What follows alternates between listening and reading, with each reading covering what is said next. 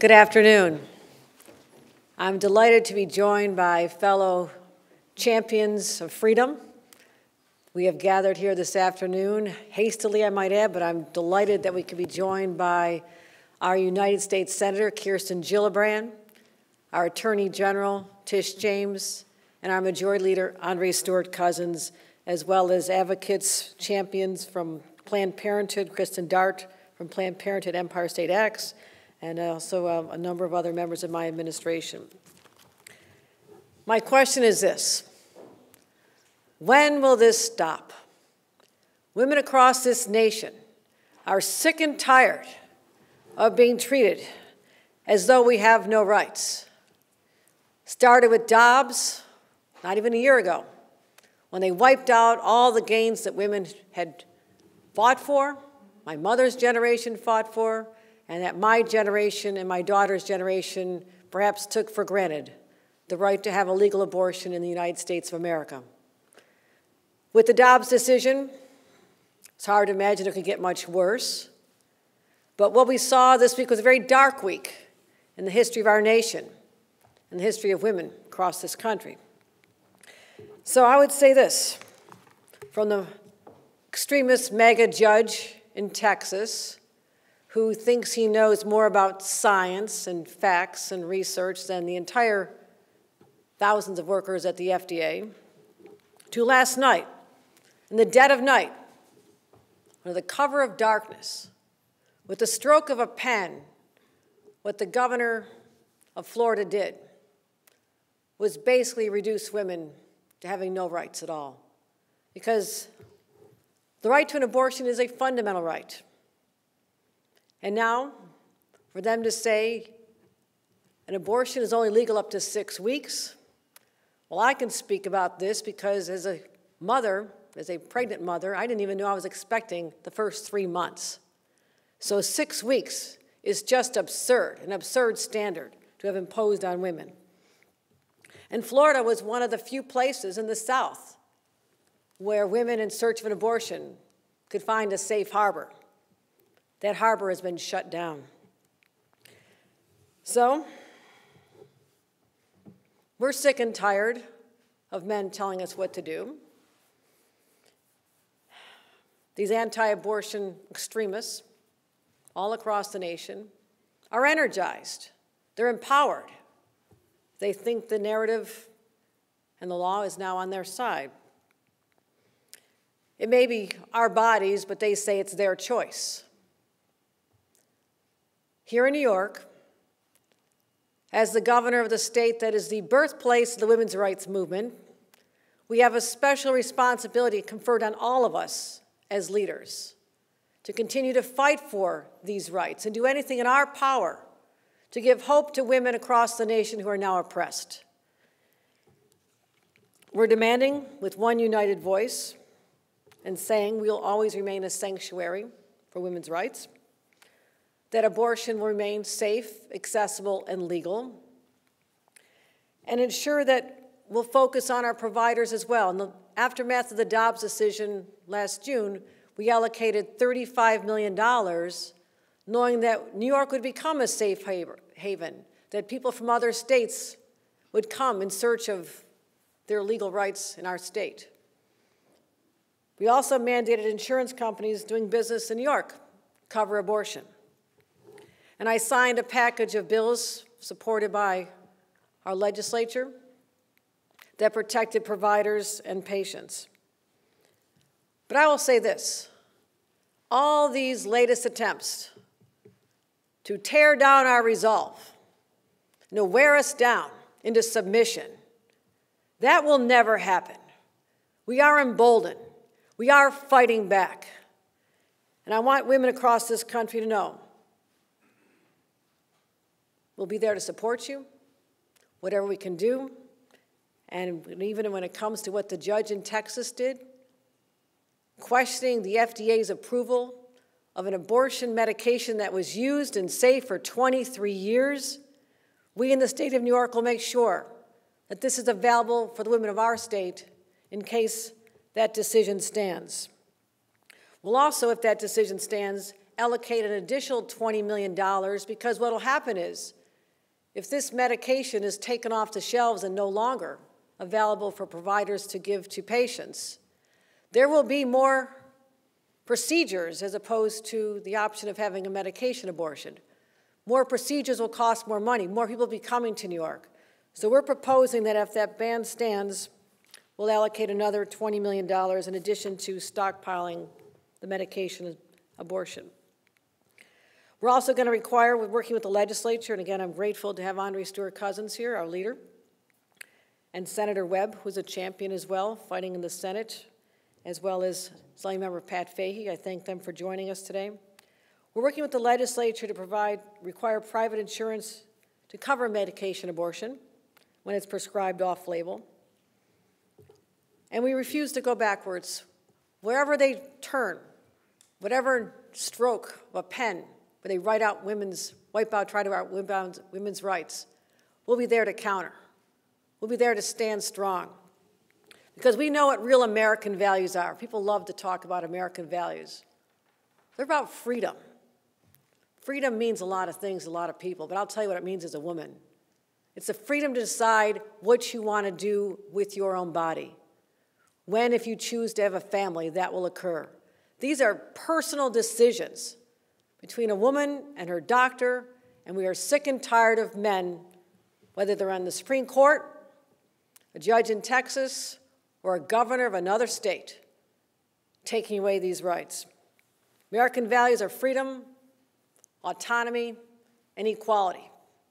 And I can't think of another instance in American history where men have been singled out, denied any kind of their rights.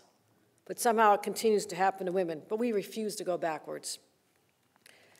As I mentioned, this is New York, the birthplace of the women's rights movement, the place where the Statue of Liberty stands tall in our harbor. We will be that beacon of hope, that guiding light to bring others to our state when necessary, but let the women of this state know, as long as I'm the governor of the state of New York, your rights are protected here. We will never stop fighting for what's right. We'll always be that place to come. We have so many outstanding partners in this fight because it's taken on so many faces in the courts, in legislatures, and on our shelves of medication. One of our greatest champions is Kirsten Gillibrand, our senator in Washington. She is out there leading this charge at the federal level because she knows they will not stop until there is a national ban on abortion. So we're grateful to have her as a New Yorker and a champion in defense of women's freedoms. Senator Kirsten Gillibrand.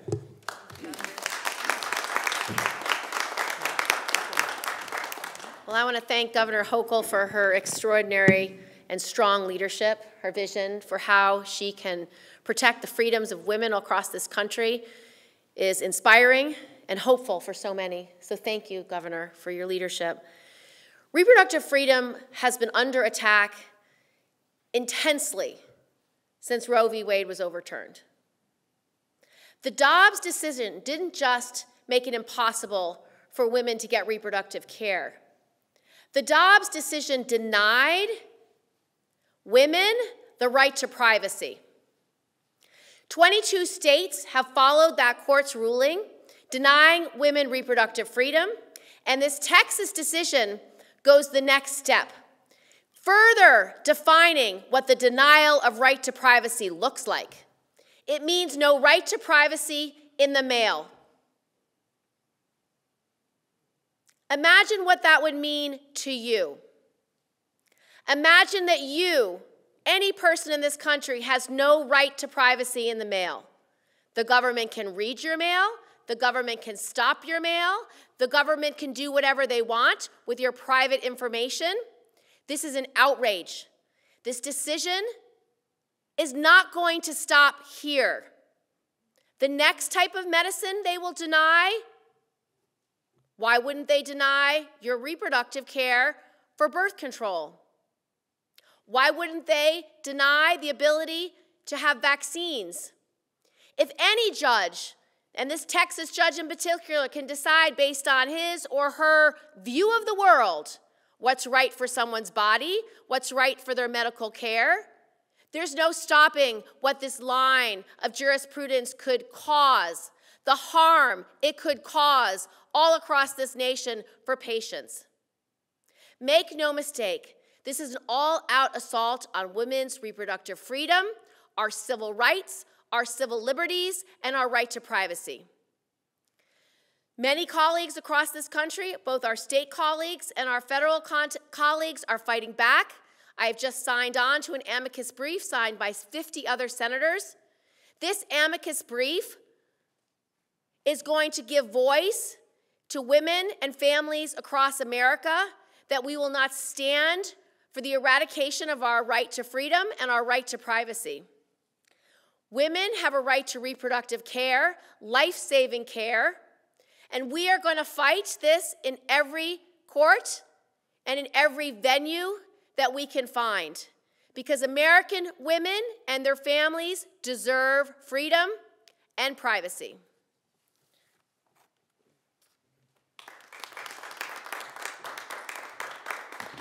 Thank you, Senator. At this point, I'd like to welcome the Majority Leader of the United States, I think that'd be Chuck Schumer. Call up the Majority Leader of the New York State Senate, Andrea Stewart-Cousins. Thank you so much, Governor. And it is, again, every time I'm here talking about this issue, especially in this, the 50th anniversary of Roe, and realizing that instead of actually celebrating the rights of women in this country, we are lamenting the idea that we, as Senator Gillibrand so eloquently said, are being denied right after right after right. And as our governor said, New York is not that place. We've been very, very clear. At the beginning, even pre-Roe v. Wade, New York was a leader. In 1970, we led. And I am very happy to be in a state, especially since everyone seems to be on a national level, and I think that's what the Dobbs decision was supposed to be, something that said, oh, states' rights, states' rights. Who would have thought that we would have actually been celebrating states' rights? But the reality is that in this state, with this leadership, with these allies on every level of government, with my colleagues in the Assembly, under the enlightened leadership of male Speaker Hastie, thank you so much for being here, Assemblywoman Vahey. You could tell him I shouted him out. And of course, Senator Webb is here because we actually have a Women's Issues Committee that she heads up. But the reality is that we have watched our fight to have our rights, and we are watching them being eroded. But the fact that we are able to remember how we fought to achieve them, I hope empowers us and emboldens us in ways like never before to not let us slip backwards. Because left unchecked, they believe that they have the momentum. They do not. When I was a pregnant teenager in 1970 in New York, so he said, I never knew who allowed for the right to abortion. Who would have thought, fast forward, that I would be standing in a position to make policy with, yes, the first female governor, and yes, legislature that is between 30 and 50% female to fight back. We can do this. We can be a beacon. We can be champions. We could show people how it's done, and we will continue to work with allies who understand that we just don't lose a little bit of freedom. We lose it all on every level if we sit quietly by and watch it go away. This is not the place. New York is not that place. And why is it not that place? Because not only do we have fighting U.S. senators and fighting governors and fighting legislators, we also have an attorney general that wakes up every morning, to do the fighting on behalf of New Yorkers. When we send our legislation there, we know we have a defender and a champion. And I'd like to introduce Attorney General Letitia James. The decision to have an abortion is deeply personal and complex, I know. And no man, whether they sit in a courtroom or they sit in a legislative building, should substitute their judgment, their ideology, their religious beliefs over that of individuals who have engaged in research and facts and science and experience. Margaret Sanger once said that no woman can call herself free who does not control her own body. No woman can call herself free until she can choose whether she will or will not be a mother. We stand here today because we are witnessing men strip away that right. They are also stripping away the right to vote, the right to love whoever we want, and the right to bear children. And so as Eleanor Roosevelt once said, it's up to the women. It's up to the women to march. It's up to the women to vote.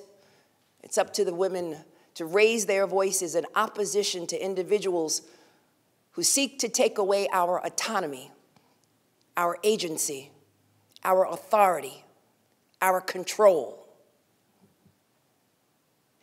Thank God we have a governor who just happens to be a woman, but a woman who has led this state, and a woman who recognizes a woman's right to choose and privacy rights, and who actually believes in protecting all of the rights that I just outlined. The right to make our own choices over our own bodies.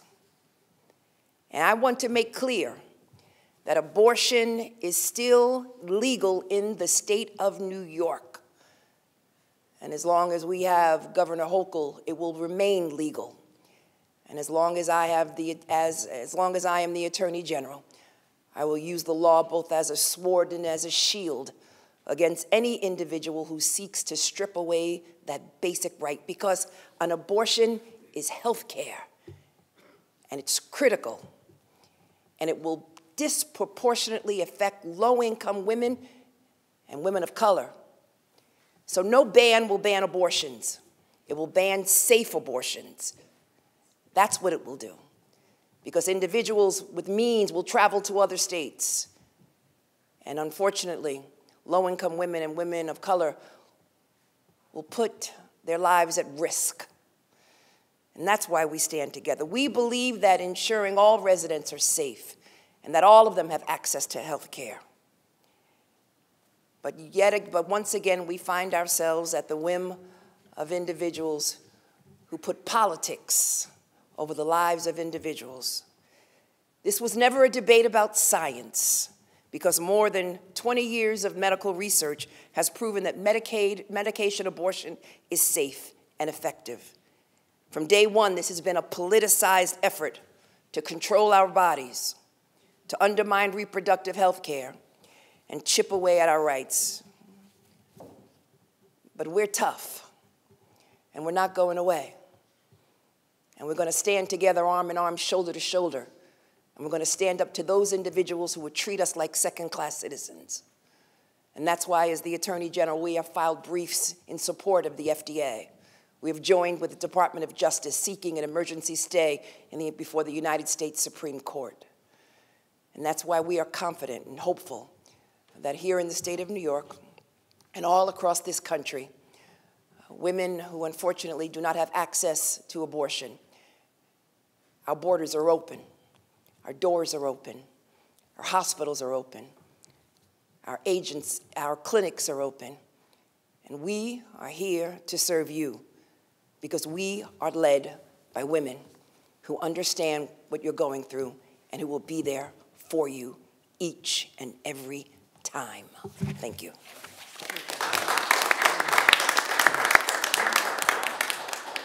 Thank you, Madam Attorney General, and all of their speakers here today. You referenced the right to vote, the need to vote. I want to remind everyone, I'll do it many more times, we all are, between now and the next election in 2024 election. The right to an abortion will also be on the ballot in the state of New York. The legislature has passed a constitutional amendment called the Equality Amendment, but basically an ERA-type amendment that'll actually ensure not just the right to an abortion, but the right to have access to reproductive health care in all of its shapes and forms. So I think that's something we should start letting people know now, that never take anything for granted, and that'll be a motivating factor to get people out to vote in 2024.